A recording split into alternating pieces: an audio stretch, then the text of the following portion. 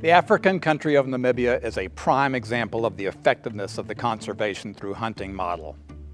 This past January at the DSE convention, Pohamba Shifeta, Namibia's Minister of Environment and Tourism, sat down with us to share his country's success story in support of the conservation through hunting model.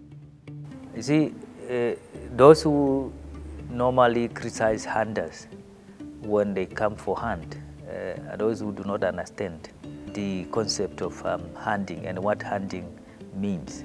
A person comes to hunt because he feels that not that person that he only concerned about leisure, but also concerns about conservation, because without that, conservation will also go down. Because if our private sector, those farmers who are there to conserve these animals, they do not benefit from it, definitely there is no need for them to keep on investing in conservation of wildlife.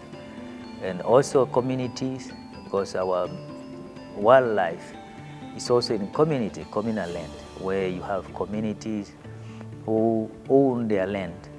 Because of this, animals that are roaming around their land, they destroy their crops, and also predators, they kill their livestock. In order for us to make sure there is a offsetting, of course, so we allow these communities to allow hunting in their conservancies. Therefore, in that way, we are supporting these communities to conserve, not only for them to benefit, but also to conserve these animals. Because without this support, they will not be able to go on with conservation activities.